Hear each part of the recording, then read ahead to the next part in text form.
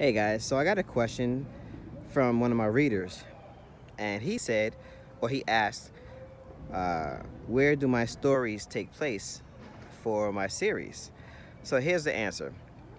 For book number 1, Golden Feather, the story takes place on a cruise, on a vacation, and Atlantic City, and the cruise stops in Mexico. For book number 2, which is entitled, Clipped Angels, takes place in Crestline, California, and Ethiopia, Africa. Book number 3 is called Black Feather, and that takes place briefly in Puerto Rico, Atlantic City, New Jersey, and Crestline, again, Crestline, California.